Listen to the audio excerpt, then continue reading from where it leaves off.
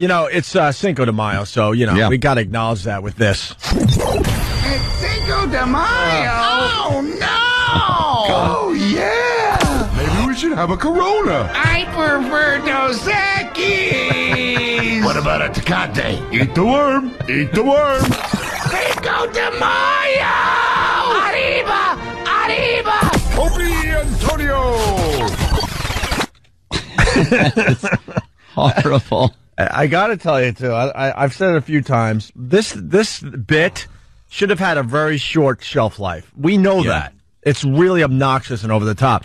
But somewhere along the line, I took notice that it really, really bothers Jimmy, that I told Tim, keep them coming. Keep them coming. And I think the only reason is just to get under your skin. That's how twisted I am. That shelf life should have been, what's the length of one of those? That should have been the shelf life. It's amazing how that hits. It's like a brick across the teeth. Jimmy actually takes his headphones off when there's those promos. No. Don't forget to eat the worm.